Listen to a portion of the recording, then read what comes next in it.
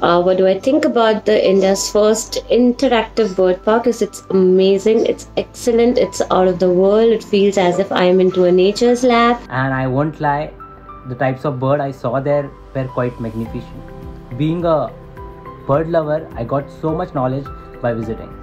They are not caged. वो कहीं पे अंदर पिंजरे में बंद नहीं है. हम उनसे जाके interact कर सकते हैं. क्योंकि all the birds are roaming around freely. None of them are caged. So it was completely a fantastic experience. I mean, fabulous.